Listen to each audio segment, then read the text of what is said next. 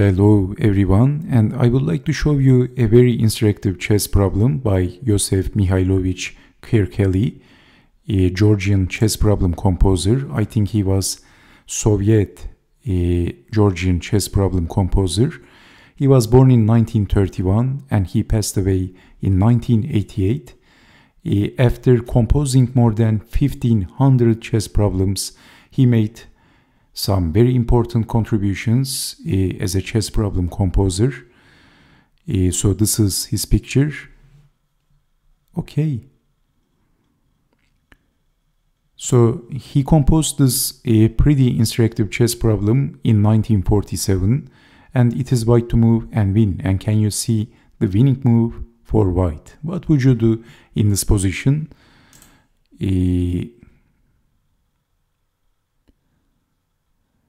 So in this position, basically you have to push one of these pawns, but which pawn to push? This is a very important key question in this position. Would you push the G pawn or the E pawn? Which pawn is winning?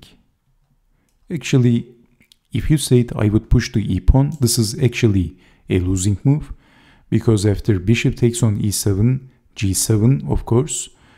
And in this position, please note that black can't go back with the rook because of bishop takes on C7, forking the king and the rook. So rook to B2 is the move for black. And if capturing the rook, then bishop to F6, forking the king and the pawn. And black is surviving. And in this position, if moving the king, then simply going behind the pawn, and black is easily defending, and black is going to win. And in this position, after checking the king, king takes on B2, bishop to F6, and if interposing, then simply bishop takes on G7, and if bishop takes on G7, of course, you are not going to be able to checkmate the black king with the bishop. So this is losing, this is a draw. So E7 is not the winning move. G7 is the winning move. And can you see the big difference between E7 and G7? Okay, if bishop takes on G7, basically in this position we are threatening to take the bishop or push the pawn and promote the queen. Again, black can never go back because of bishop takes on C7, forking the king and the rook. So bishop takes on G7, and then E7, rook to B2, king to D3, and then rook goes behind the pawn after checking the king, but this is losing. Can you see why? Because of simply pinning and winning. After bishop to D2, this is pinning the rook and winning the chess game. After unpinning, capturing the rook, and then promoting the queen, and white is easily winning. So if you have a decent enough positional understanding, in this position you already see that G7 is the correct move, not E7.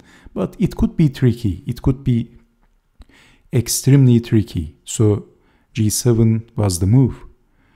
Did you see G7, and did you see why G7 was better, why it was winning instead of playing E7? So again, bishop takes E7, rook check, and in this position, of course, black wants to go behind the pawn, but this is going to fail because of pinning and winning.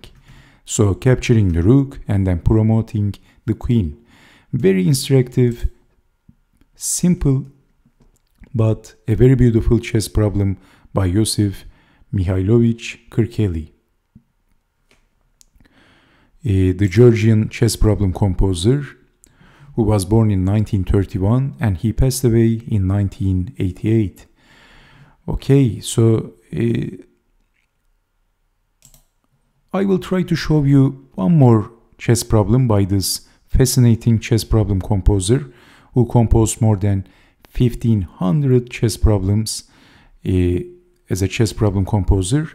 And even chess problem composers, they have titles. just like chess players. So he was basically a chess grandmaster as a problem composer.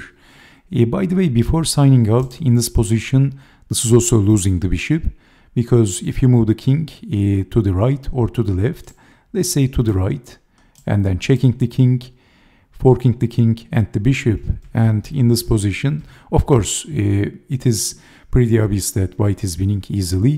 And if moving the king to here, then we have check, forking the king and the bishop, and black is going to lose the bishop after promoting the queen, but it is pretty clear that white is winning easily after promoting the queen. So thank you so much for watching, and I hope to see you next time. Take care and bye bye.